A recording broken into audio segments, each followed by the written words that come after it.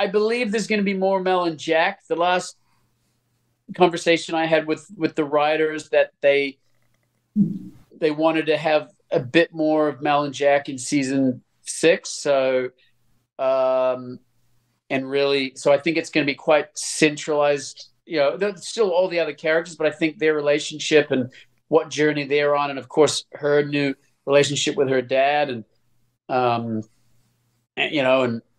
and we do jump forward. One thing that's cool, we jump forward a little bit in the story for the first time really ever. Mhm.